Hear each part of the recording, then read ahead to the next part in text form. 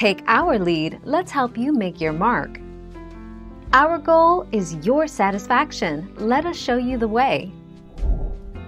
There are 4 ways for a 15-year-old to rent or buy a house.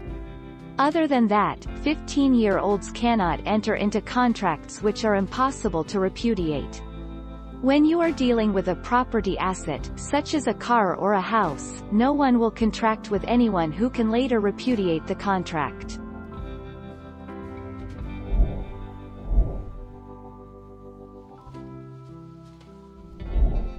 Take our lead. Age is not a huge deal if you live in New South Wales. If you are under 18, you can enter into, and be bound by, a contract, providing it's done for your benefit. A prospective landlord, property owner is not allowed to discriminate against you based on your age.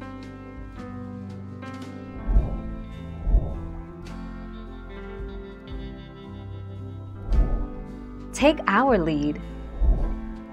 You can rent to a 17-year-old, with the support of parents or legal guardians if they agree to act as co-signers. No, guardians don't need to live there.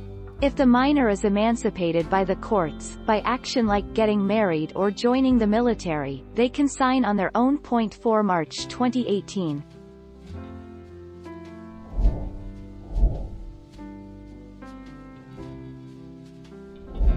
Let's help you make your mark.